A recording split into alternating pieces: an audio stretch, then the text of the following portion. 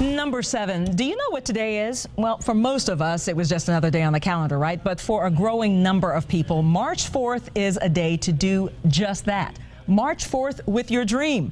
Joining me is the creator of the March 4th campaign, local marketing and ad guru, Joy Ryman. Joy, it's always good to see you. So what is March 4th? Explain that to me, and what's the inspiration for it? March 4th is a movement. It tells people to take the day off, to take the day on. The inspiration for it was, actually I was working for Federico Fellini in Rome. I was in a car accident.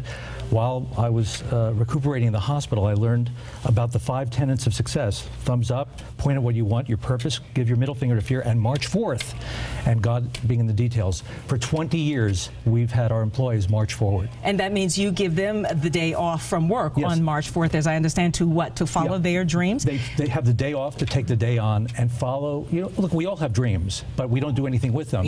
On March 4th, that's your day to move forward. Fireflies, they don't light up unless they're moving forward. It's the same thing with people. So what kind of reaction have you gotten? Oh my God. Well, I just was at the green room there. Senator Cleland called. A woman, Sally, called. She got married on March 4th. She wanted to thank me for her family.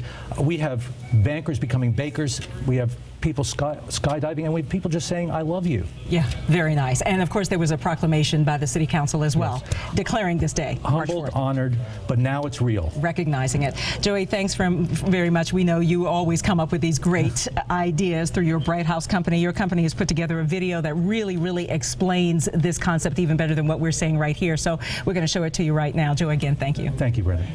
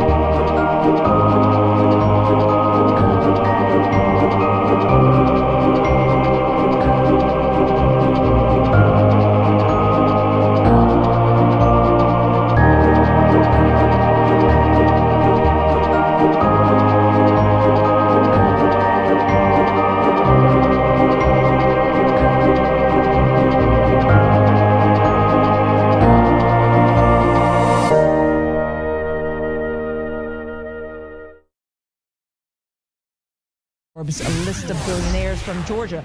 Now, most of those people are entrepreneurs on that list, which means they each had a vision, they had a dream, and made it happen.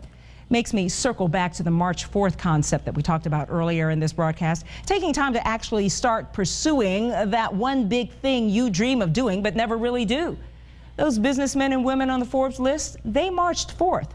Don't get it twisted, though. Marching forth is not about making money. It's about following dreams. So the family that Jay Watson showed us, who's doggedly pursuing insurance coverage for autism treatment in Georgia, that family is marching forth.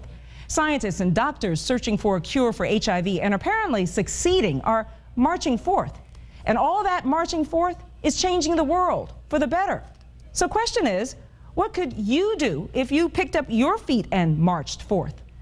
Almost all of us are sitting on something that we want to do. We just need to do it.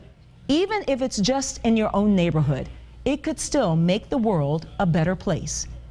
I know the sun is set and the date March 4th is coming to an end now, but there's still time to beat the stroke of midnight tonight and commit to following through on the symbolic mandate of this date, shining a light on your dream, living your purpose, and taking action, seizing the day to March 4th.